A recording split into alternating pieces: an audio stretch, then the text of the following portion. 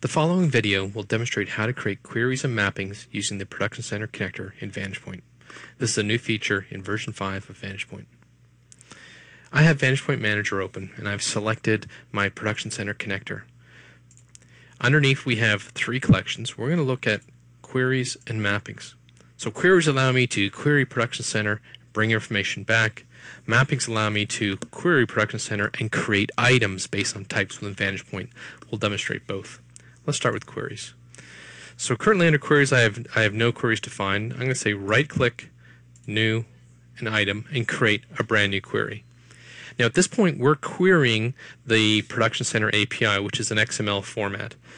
So unless you know the format, you can type it here, but I'm going to use the shared queries. So I'm going to click the link to existing query and pick one. In this case I'm going to come down to the actual connector and where the shared queries are stored, and that's in Production Center Shared Queries. And there are over 50 standard queries here that you can use to actually bring back data. So for example, I want to bring back production lines. So I can use the standard query get production lines and say OK. Brings back my XML query with the command. I can test this query to see what I get. At this point it's going against Production Center and bringing back the definition as defined in that XML query and bringing that back into VantagePoint. Now I do have the ability to edit this query. So in this case, but I can't edit the shared query. I got to edit the actual query itself. So at this point I'm going to select enter the query directly. Now it does remember the query that I defined, so I've got that here and saved it. I do first want to name this query, so I'm just going to copy production lines and I'm going to call my query production line. And then I do want to change the query itself because I don't want to bring back all those columns, I just want a few. So at this point I can come into the query area and I'm going to type in another property called columns and then just type the names of the columns that I'm interested in. In this case, key, site number, name, create time, and last modified time. Let's just run this as a test. So hitting test, I now can bring back the information exactly the way I want it. So I have key, site number, name, creation time, and last modified time. Close. This is the query I want. At this point, I can say OK. So now I have a new query that anybody can use, whether it's any of our clients that leverage queries, Excel, our dashboards, and others, charts and grids. Now let's create a mapping.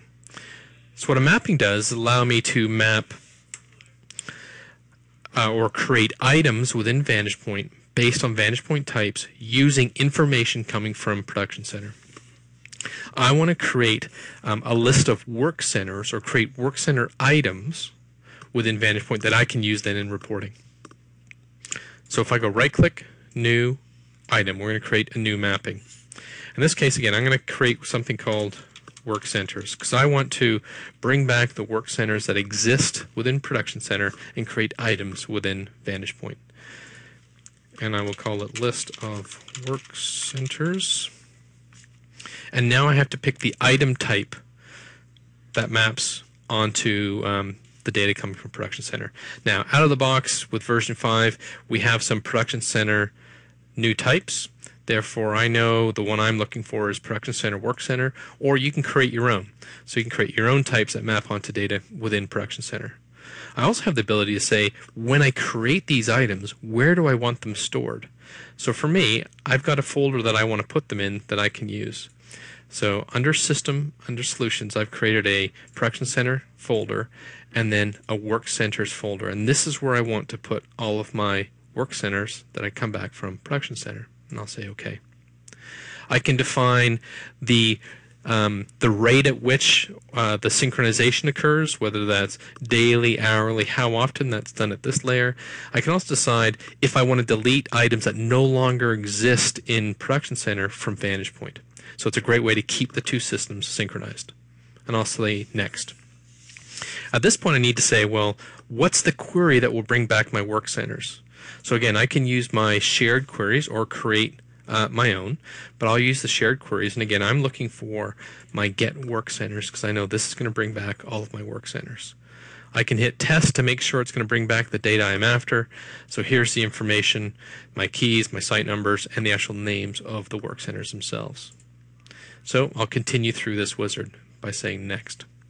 So now I need to map this column is my VantagePoint type or property name, and now I need to put the property name or the column name coming back from the query within ProductionCentre. So it's fairly simple. Name goes to name, and I'll pick description. Description will go to description, and so forth until I've completed mapping this out here. So we'll just finish up with site number, and then category again is category. So now I've mapped property within VantagePoint to the column essentially coming from the query coming back from ProductionCentre, and I can say next. Now this particular type has a collection of equipment, so if I wanted to I could map that layer as well. Now we're going to skip this for now, so I'll just say next. There's the final query that's going to be written, and I can say finish. Now it hasn't executed this yet because I haven't turned on synchronization, so let's do that manually. I'll right click on ProductionCentre and say synchronize. It'll run through the synchronization. I'll say OK. At this point, when I come to mappings, work centers, I'll now have a list of work centers that come from ProductionCentre.